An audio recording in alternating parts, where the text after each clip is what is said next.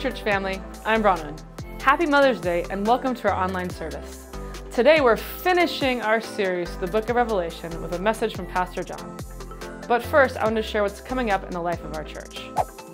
Church, mark your calendars because we have our annual celebration and barbecue coming up next month, June 2nd from 12 to 2, right outside in our patio after the service. Come and celebrate a great year with your church family by enjoying food together, fellowshipping with one another, jumping on the bounce house, and having a great time. We'll provide food, including a snow cone machine and a cotton candy machine, games, some tables, and if you want to, bring a lawn chair or blanket to enjoy your food picnic style. We also have many opportunities for you to help make this celebration awesome. You can sign up to volunteer and find all the information you need at ucov.com/annual celebration. Also, Breakaway, our kids' summer day camp, is less than 2 months away. Oh my goodness. And there are still many ways for you to get involved. Like you heard last week, we're still looking for a few more security team members. And we are also looking for small group leaders. Small group leaders get to engage with our campers at the closest level. Small group leaders get to lead them through their day, hear the campers' perspectives, hang out during small group time, go on the slip and slide with them, and have lots of fun. If you'd like to sign up for any of these roles, go to ucov.com/breakaway. We'd love to have you. Finally, again, I want to say a very happy Mother's Day to all the moms, grandmas, moms-to-be, and anyone serving in that maternal role for another person. Thank you for what you do. Today, we celebrate the women who've watched over us, taken care of us, and walked us through life. It's a day to say thank you to every mom. Moms with children running through the house, and moms whose kids are all grown up. Moms who are walking this road all by themselves.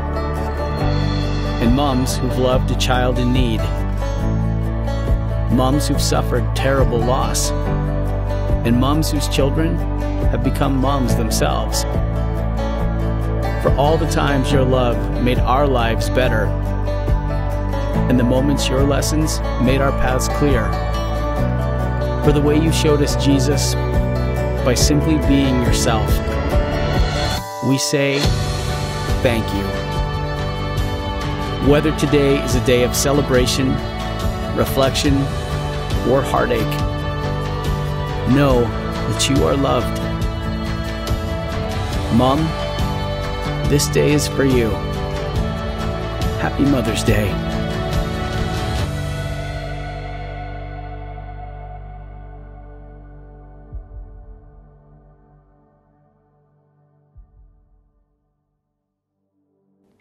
Now, as we continue our service, will you please join me in prayer? God, thank you for today. God, thank you that we could celebrate moms, that we could celebrate moms-to-be, we could celebrate foster moms, we could celebrate people who've stepped in the place to be a mom to someone.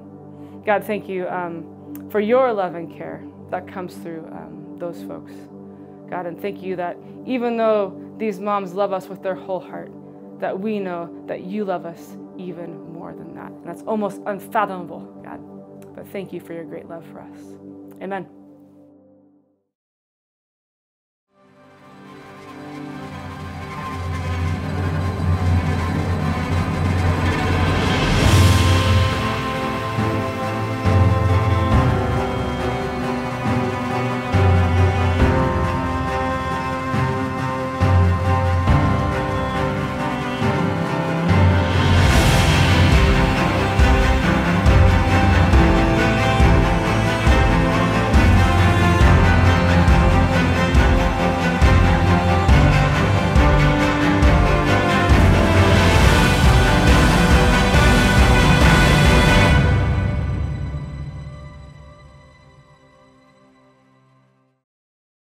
Good morning.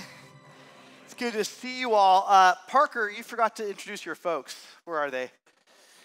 Oh, there they are. Doug and Rachel Parker Johnston are here, so welcome them. And then we also have Greg Yee. Can you stand up, Greg? Sorry, I'm embarrassing all these people. Hey, you guys, Greg is a superintendent of our denomination in the northwestern side of our denomination, and he's a good friend as well. So welcome, you guys. So I have So we get to finish Revelation, you guys. So you're supposed to be sad. Like, this is the word. No, we get to finish Revelation. So I had the easiest thing for you to look up in your Bible. It's Revelation chapter 22, verse 6. So if you are not familiar with the Bible, just go to the end. And we get to read almost the whole last chapter. If you're new to our church, we have spent 30 weeks in this book, and you are in week number 30. We are finishing up. It's the last time you're going to see that sermon bumper. Sorry, but all these things are changing, but I'm really excited about what God is going to be doing. And what we're going to do is we're going to read this last section. I'm going to ask for permission. We're going to read it. I'm going to comment a little bit about it, but really I want to spend most of the time, if not almost all the time, talking about why I'm so glad we got to go through the book of Revelation together. And if you ever take a preaching class, they encourage you to limit the number of points, because the more points you have, the less we remember. Well, I'm disregarding that advice because I have 11 points for you today. And because of that, you'll remember none of it. So at the end of this, I'm going to ask you to focus on 1 or 2 points. So as we go through these, just ask God, are you speaking to me through this point? And I'll ask you to focus on that one, and we will believe that God will work nonetheless. Amen? Revelation chapter 22, verse 6. By the way, you'll notice our lights are a little down today. I want to just give a lot of thanks. We have a lot of volunteers who put in a new lighting system for this area in preparation for our summer camp called Breakaway. We have 350 kids, over 200 volunteers, and we're trying to make this room very fun. So there'll be a lot more lights going on, but they can't get them working today. So that's why it's a little dark today. That's what's going on. Sound good? All right. So Revelation chapter 22, verse 6. The angel said to me, now this is John speaking, we believe it's the disciple of Jesus, and this angel is the one we saw all the way in chapter 1 who revealed this vision to John. So now we're closing out, this angel is now speaking to John and says, these words are trustworthy and true. The Lord, the God who inspires the prophets, sent his angel to show his servants, that's you and me, the things that soon must take place. And then we hear Jesus speaking, look, I am coming soon. Blessed, fortunate, lucky is the one who keeps the words of the prophecy written in this scroll. Now I, John, am the one who heard and saw these things. And when I had heard and seen them, I fell down to worship at the feet of the angel who had been showing them to me. Now, just really quick, notice that John says, I am the one who heard and saw these things. The book of Revelation is an audio-visual book. It's meant to stimulate our senses of hearing and visuals, and John is writing them all down, what he is hearing and what he is seeing on a scroll. After he finishes writing, he says, I fell down at the feet of the angel who had revealed all this to me. And then in verse 9, this angel said to me, don't do that. I am a fellow servant with you and with your fellow prophets and with all who keeps the word of this scroll. Worship God. Then he told me, do not seal up the words of the prophecy of this scroll that you've been writing, because the time is near. Let the one who does wrong continue to do wrong. Let the vile person continue to be vile. Let the one who does right continue to do what is right, and let the holy person continue to be holy. Here the angel is saying, look, the line has been drawn in the sand. Choose which way you're going to go in response to this prophecy. Then Jesus speaks, look, I am coming soon. My reward is with me, and I will give to each person according to what they have done. I am the Alpha and the Omega, the first and the last, the beginning and the end. Blessed are those who wash their robes, this idea of being forgiven and purified by God, that they may have the right to the tree of life and may go through the gates of the city. Outside are the dogs, those who practice magic arts, the sexually immoral, the murderers, the idolaters, and everyone who loves and practices falsehood. I, Jesus, have sent my angel to give you this testimony for the churches. I am the root and the offspring of David and the bright morning star. The Spirit and the bride, that's us, say, come. And let the one who hears say, come. Let the one who is thirsty come, and let the one who wishes take the free gift of the water of life. I warn everyone who hears the words of the prophecy of the scroll. If anyone adds anything to them, God will add to that person the plagues described in the scroll. And if anyone takes words away from this scroll of the prophecy, God will take away from that person any share in the tree of life and in the holy city, which are described in the scroll. He who testifies to these things says, yes, I am coming soon. Amen. Come, Lord Jesus. The grace of the Lord Jesus be with God's people. And this book ends with a word. Let's say it together. Amen. Brothers and sisters, I am so glad we went through this book. And if you were here when we first started, I was really honest. I've been preaching for 26 years, and I have never, ever, ever wanted to preach this book. I was scared of it. I avoided it. I didn't know how to preach with it. And just a few things happened in a row that made this a real possibility. And I am so glad we did. I want to share 11 reasons why I'm glad. And you'll have to help me keep track of my 11 points, because even I get lost. You guys ready? Number one is it's a reminder that all Scripture is from God. All Scripture is from God. Let's just name it. There are parts of God's Word that are easy to read, that are clear, that feel so good for our soul, that are helpful. And we like to stick with the parts of Scripture that are easiest and most understandable and most hopeful. The flip side is we like to avoid the parts of Scripture that are hard to understand, that might seem harsh or heavy, and we tend to avoid that. But I have found that even in the hard parts of Scripture, if you take the time to dive deeply, to ask the hard questions, to not be afraid of expressing your anger and doubt towards God with that Scripture. If you keep pushing through, what tends to happen is God, through His Spirit, shows you something through that you have never seen before, that's refreshing and rewarding and good for your soul. And I have found that's true with the book of Revelation. Brothers and sisters, I am so glad we went through this, even the hard parts, because I believe we saw something about Jesus that we would never have seen had we not taken the hard step of going through this book. As you guys know, 2 Corinthians 3:16 says, all Scripture is God-breathed, all Scripture. It's useful for teaching and rebuking. It's useful for correcting our thoughts and for correcting and training in righteousness, to shaping our behavior. Why? So that the servant of God may be thoroughly equipped for every good work. I am hoping that in your own personal devotions, when you hit hard Scriptures, that you don't talk it away like, oh, maybe this wasn't inspired, or that was just back then. But you would actually say, God, you have this in your word. Why? Why do you have it? And even if you don't like it, tell God you don't like it. Tell Him why, and keep pushing in. And it may not be that day, but I have found if you keep pushing in, God does speak through His word. And some of the most powerful parts of Scripture for me are the ones that were hardest to get through. So I pray that you see that even the book of Revelation is inspired. And I'm so glad we went through this to honor our value that all Scripture is God-breathed. Amen?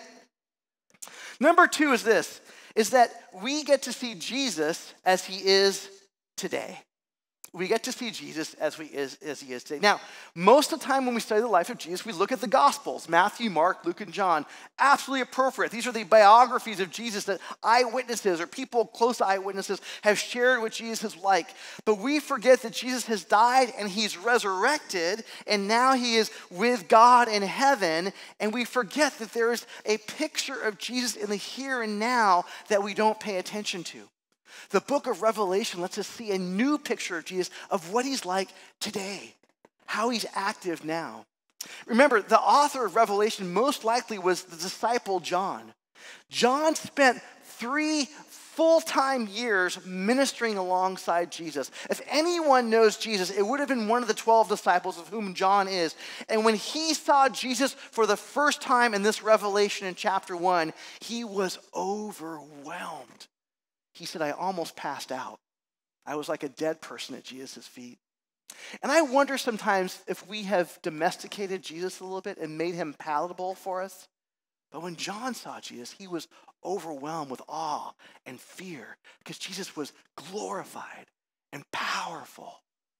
And so one thing that Revelation does is it helps us see what Jesus is up to today.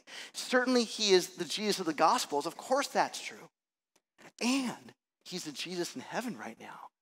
And He is a glorified person living at the right hand of God the Father, actively involved in our world. And we need to know that, Jesus, too. Would you agree? And Revelation shows us that picture. I remember when I was a campus minister at San Francisco State University, God opened a door for me to lead a Bible study with the wrestling team.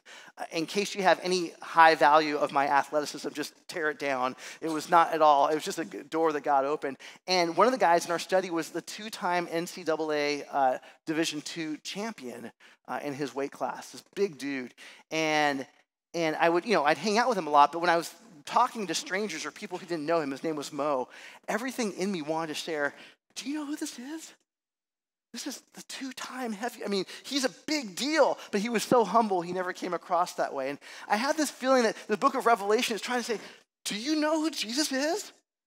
Do you have any idea? Because when you get to know who he is, you will fall at his feet. So this idea that Revelation is the great revealer. Remember, the first two words in this book are revelation, well, three words. Revelation, Jesus, Christ. And the word revelation means to pull back the curtain, to see what's behind the scenes. And ultimately, the book of Revelation is, I want you to see what Jesus is really like today. So many times, Revelation is seen as this prophetic end times, predicting events type of book, but that was not the main purpose. The main purpose was so that you and I could see what Jesus is really like today, that he is revealed. Amen? I'm going to say amen after every point, and you just have to help me by saying it back. In fact, actually, let me stay on point number 2 here.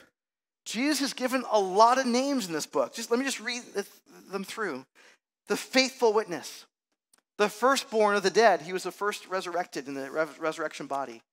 The ruler of the kings of the earth, the Lord of lords, the King of kings. Let me just rephrase that. The ruler of all the presidents of the earth, the Lord of all the presidents, the kings of all world rulers. He's king of all world rulers. He's the Son of Man, the Son of God, the Lion of the tribe of Judah, the Root of David, Messiah, Christ, the bright morning star, the Alpha and the Omega, the first and the last, the beginning and the end. He is named all these things. He is Jesus. And if anything, I am so glad we got to see more of who Jesus is. Here's number 3. That you would know that Jesus is on the throne. The book of Revelation was written during a time where the churches of Jesus Christ, it was around 80 or 90 AD, had just gone through severe martyrdom. Just for saying you were a Christian and not worshiping the empire got you killed. They didn't know it, but another season was coming where they're going to go through another wave of martyrdom. They're in between 2 difficult seasons. And there's this temptation of, hey, it looks like the easier way to live in this season is to just not worship Jesus. The book of Revelation, God revealed this to his people, his church, to say, hey, in the midst of all the craziness you are experiencing, can I pull back the curtain of heaven to show you what's going on? And the first thing that John sees is there's a throne in heaven, and someone is on it. I can't tell you a number of times where we see world events, we see crisis happening in the world just like today. We experience how hard it is to be a faithful follower of Jesus. And it's so tempting to just compromise, just to domesticate our faith so we don't get in trouble. Jesus is trying to say, hey, in the midst of all the chaos you're experiencing, I'm still on the throne. You stressed about school? You stressed about a relationship? You're wondering about job and finances? You're wondering how it's all going to work out? Your kids are driving you crazy? Your parents are driving you crazy? What is going on? Jesus says, I'm on the throne. Yes, this is painful. Yes, I'm with you. But no, there is some redemptive picture that I want to show you. I'm on the throne. And so it's a chance for us to know that in the midst of all our craziness and everything that we're experiencing that seems like, God, this is just awful. This is just hurtful. This is just horrible. I am spread thin. I am overwhelmed. I don't know what's going to happen. Jesus says, let me show you what's in the heavens. I'm currently on the throne, at work, doing something. This doesn't mean we're not affected by world events. It just means that we have a perspective that goes above it all. That we can actually go, this is hard, and yet I know what is true. This is painful, and yet I know what is true. The worst thing to do to a little kid at nighttime is to read a fairy tale to them and stop halfway through. Because it's awful in the middle. Mary doesn't have her little lamb. The pigs have no home. It's an awful thing to do. And yet we tend to judge life by the middle chapter. And Jesus is saying, look, do you know what the end chapter is? I'm in control. There is a redemptive purpose. Revelation shows that Jesus is on the throne today. Number 4, that we would understand how Jesus wins in this world. And it's a huge paradox. He is the Lion of Judah with all power, who became a slain lamb. And that image of the slain lamb is the one theme that goes throughout all Revelation. He is the slain lamb. Jesus is referred to a lamb in the New Testament 34 times. 29 of those times happens in the book of Revelation. It's the primary image. And he's a slain lamb. It's like he's carrying the scars of his sacrifice. And what that means is the way he wins in human history is he looked at those who were persecuting him, took on the injury that they caused, took it on himself, died for it, and looked right at them and said, I love you, and I'm willing to take it on for your sake. Jesus took on the sins of the world when they were aimed at him and took them on, died for it, and loved them anyway. This is the good news of the gospel, that you and I are sinners, that we put Jesus on the cross because of our sins, and he chose to take it on joyfully and loves us and forgives us. Amen? And that was his victory. When John was told, look who's on the throne, it's the Lion of Judah, he turns and he's surprised because what he sees is a lamb that looked like it was just killed. And that's the victor throughout the book of Revelation. That Jesus is counterintuitively winning over the world through taking on a cross and loving those who have tried to harm him. And number 5 is this, that has implications for you and me. That the way we're going to be victorious in the world is paradoxical. It means that we rest in our identity in Christ. That we willingly take on the suffering that results from being a believer. And that we love those who cause the harm against us. Jesus says, if you want to follow me, you too must take up your cross. And one of the things that comes out throughout the book of Revelation is that the way God's kingdom comes is not through military might, is not through political power, but it's through modeling what Jesus has done, that people rest in their identity of what Christ has done for them, that they're not afraid to share their story with Jesus, that they understand that when they do that, there will be pushback and suffering, that they willingly take on the suffering and love the people who have caused the suffering. And when we do that, the Holy Spirit works. This is a good corrective, you guys. So many times we look at our nation, we think, where is it going? And we begin to think, how can we put on might? How can we use strength to overcome, to bring back what we want to bring back, or to see what we want to see, or to see righteousness where it's gone, or to push back oppression? And Jesus' method is, you take on the oppression, and you love those who are causing it, and you want the best for them. Ouch! And yet that's the way of the cross. That's the way of the cross. This is really hard right now. Because in our culture, everything is about individual rights, making sure your voice is heard.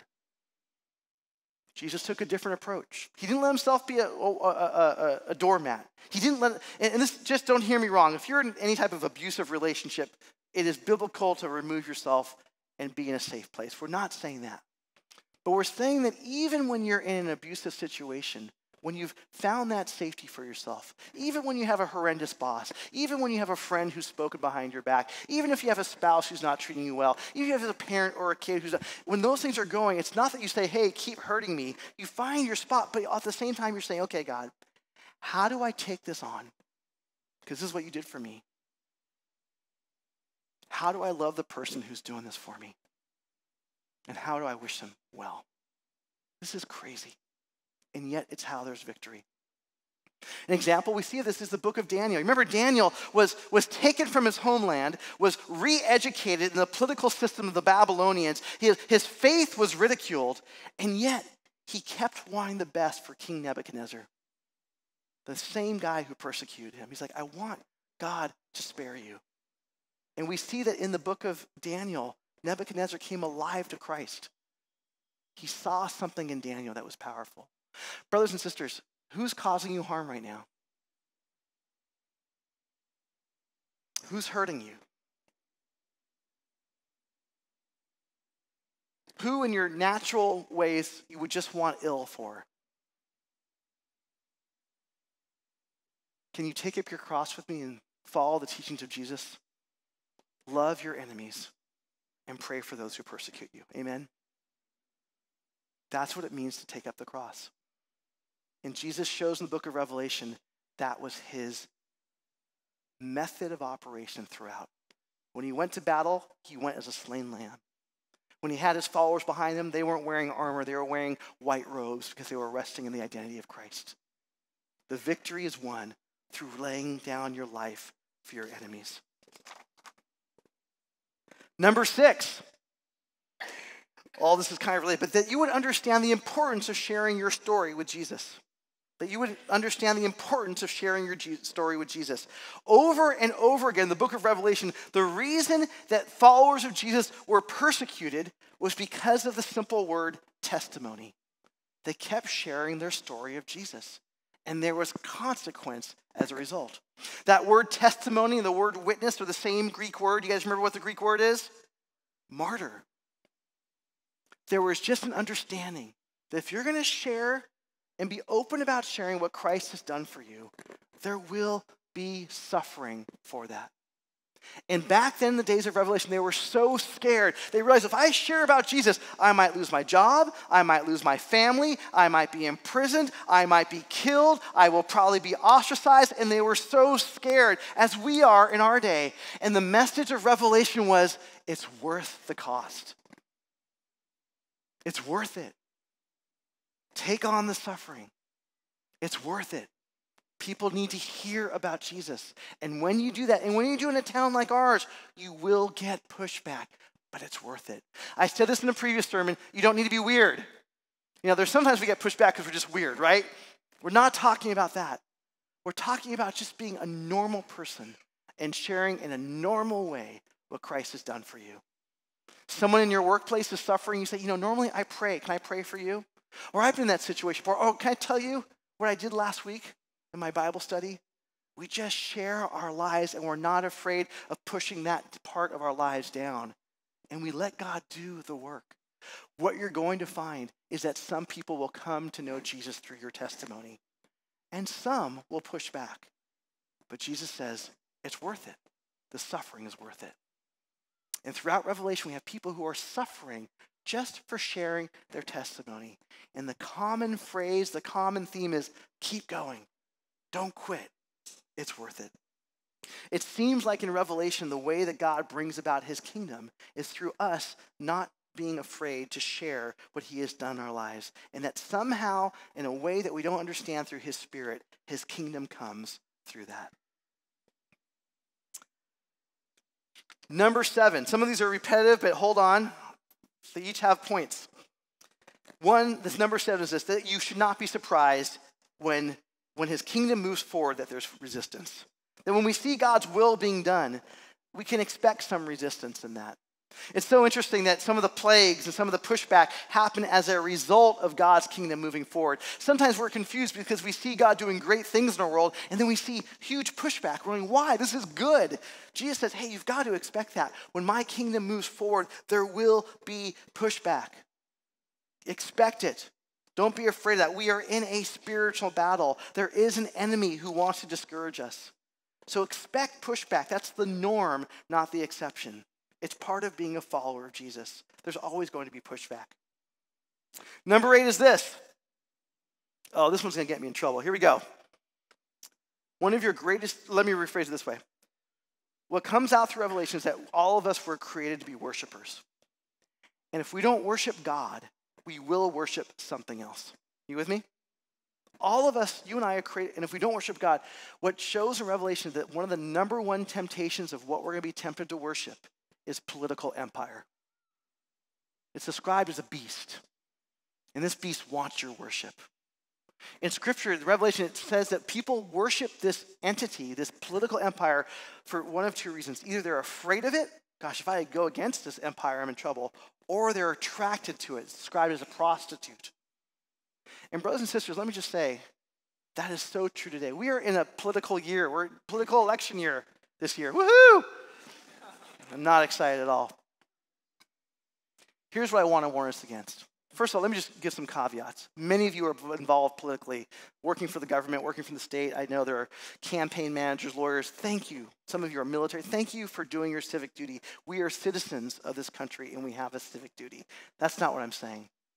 But I think where we go wrong is when we place all our hope on the state of our government. Jesus says that's worship. You're putting all your hope on an empire?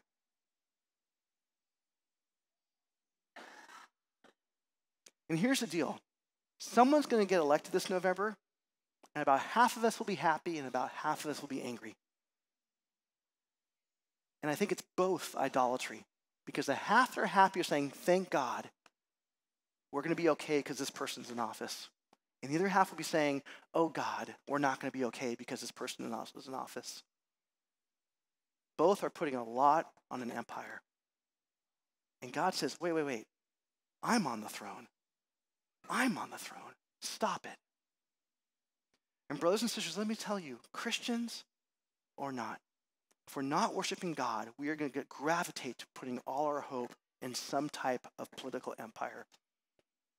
And Jesus says it's the number one temptation in Revelation. And this beast that's described will one day end, will one day be destroyed, but God's kingdom will not. All empires have a shelf life, even our own. Are you with me? We'll see if I get hate emails. Parker, what's your email? Parker@ucov.com. He loves hearing these things. But it is interesting that the primary enemy that Satan uses is a political empire to get people to worship. So be careful. What number am I at? 9. Okay, number 9. That in the midst of all this craziness, that you would see Jesus' heart for his people. I just love that in the book of Revelation, you see this loyalty from Jesus for his people. He cares so much for his church. When I say church, I'm not talking about the buildings, I'm talking about the people of God. Oh, he cares. One of the first images of Jesus in all his glory is he's standing amidst 7 lampstands that represent the churches. He's not outside the lampstands. He's not above. He's right in the center. It says that he carries in his hand the angels of the churches or the messengers or the leaders of the churches. He is in the midst of his people, and he loves them. In the midst of all this horrendous stuff happening to Christians in Revelation, all the martyrdom, you see this picture of Jesus sealing his people and protecting them and watching out for them and giving them a new identity. Brothers and sisters, I hope you know how much Christ loves you. He describes himself as a groom and we are the bride, and he keeps pursuing us. He loves us. And even, this is in the time of hardship, this picture of God's commitment to us through Jesus Christ. I hope you know that we follow someone who will never abandon, who will always pursue. And when Jesus sees those who suffer for his name in the book of Revelation, there's always reward. There's this theme of all those who suffer, those who die, those who are persecuted. He keeps saying, hold on, there's a reward on the other end. He cares for us when we take the risk to share our testimony and suffer for it. It just shows over and over again that God is so committed to us, even in the suffering. Amen? All right, number 10. This comes from the final chapters of Revelation. That our hope is not in our good or bad works, but rather that our name is written in the book of life. There's this picture of Revelation where we're all before the judgment throne, and God pulls out all the books of everything we've done, good and bad. Are you with me? I read that and go, oh, it's over. I have no hope. It's done. Like, it's over. There's no way. All my thoughts, everything I've ever thought, and you're like, it's over. There's just no way. And then this other book comes out called the Book of Life. And it's like, if you're in the Book of Life, all those books don't matter because Christ has died for you and you've accepted that. So this joy of being in the Book of Life, that we can look forward to that day, that Christ rescue of us is fully fulfilled, and we don't need to worry because Christ has taken on our suffering. And if you're here today and you've not accepted that gift, please talk to me or one of the pastors. We want you to experience the joy of knowing that we have done good and bad, and God has forgiven us. And now we do good because of what he's done, not in order to earn his favor, but because we have been in his favor. And here's number 11, that we can look forward to a day when the Lord's Prayer will finally be answered. O Lord, your kingdom come, your will be done on earth as it is in heaven. We pray for that every day. We pray for that to happen in the here and now, but there will be a day when that prayer is fully answered. And the last 2 chapters of Revelation talk about a new heaven and a new earth coming together where God's presence is with us and his will is done. And it's beyond whatever we can imagine. And the best part is we get to see the face of God. In the midst of suffering, this is God caring for his people, that there is a promise ahead. All right, those were the 11 points. I want to conclude with a couple of things. I'm going to ask you to focus on 1 or 2 of those points. Let me conclude with this. We've been using a commentary by Darrell Johnson, and he started his commentary by saying this. I read this the first week. I want to read it again. He says, if it ever became illegal in my part of the world to own a complete copy of the Bible, and if the authorities, as an act of mercy, allowed me to possess just one book of the Bible for personal use, he says, I would, without hesitation, keep the last. I would keep the book of Revelation. I'm convinced that no other book helps us see Jesus as he is right now as clearly and as compellingly as the last book that John wrote. No other book helps us see Jesus relative to the movement of history the way the last book does. No other book helps us see Jesus relative to the powers at work in our time the way the last book does. No other book helps us see him in a way that overcomes our fears and frees us for radical faith. And no other book in all of human literature crystallizes what it means to belong and to follow Jesus in this world. Amen. Revelation 1:3, 3rd verse of this book says this, blessed is the one who reads aloud the words of this prophecy, and blessed are those who hear it and take it to heart. So brothers and sisters, thank you for walking through this with me. Jesus says, blessed are you just by hearing and taking to heart. Blessed means lucky you. You are so fortunate. Man, the wind is blowing in your favor. There's something about hearing and speaking and taking in this book where God says, well done, well done. Church, as we close, pick your 1 or 2 so you apply something from the sermon. And know also as we look ahead, we're going to be starting a series on friendship next week. In the fall, we're going to go through the book of Acts. I'm looking forward to what God has for us in his word. Will you pray with me? God, thank you for this book. Thank you that you show us, not just tell us, but you give us images to ignite our imaginations, to ignite emotion, to help us see something that we can't comprehend in a way we can see it. Lord, as we said, there's not too much that's new in Revelation. It's just taking so many themes in the previous 65 books, but now showing it to us and letting us hear it. Lord, I pray that you, by your Spirit, would shape who we are through your word. Thank you for your love for us. Thank you for the ways that you have rescued us. And I pray, God, that in the same way you've taken on suffering that we've caused you, that we would do the same for others. And I pray, God, in the ways that you weren't ashamed to speak of us, that we would not be ashamed to speak of you. Lord, help our courage, even when it's costly, and help us remember what is true in the heavenly realms the whole time. We praise in Jesus' name, and all God's people say,